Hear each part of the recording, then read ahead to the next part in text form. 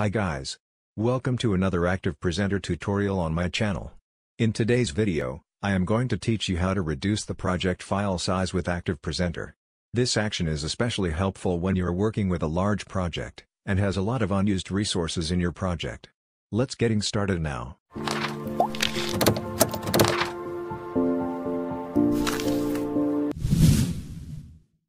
This is the project file of ActivePresenter in my computer. Let's take this project as an example. The file size is now around 86 megabits. Let's open it.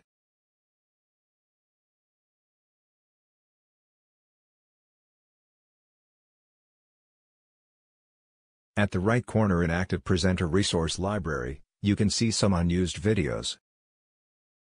If you want to reduce the project file size in order to share with your team or clients faster, these resources should be deleted from the project.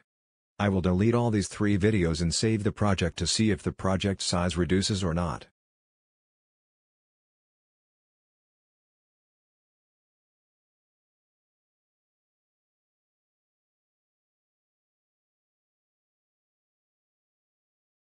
As you can see here, the project file size is still remain the same as the original one.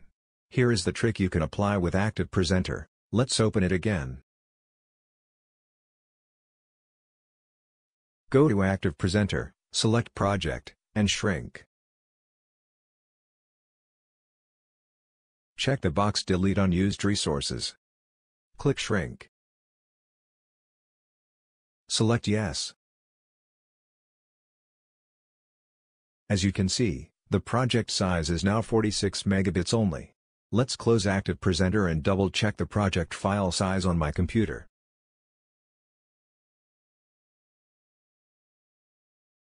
Here is the result. That's the end of this tutorial. I hope this trick can help you save your time working with ActivePresenter. Bye for now.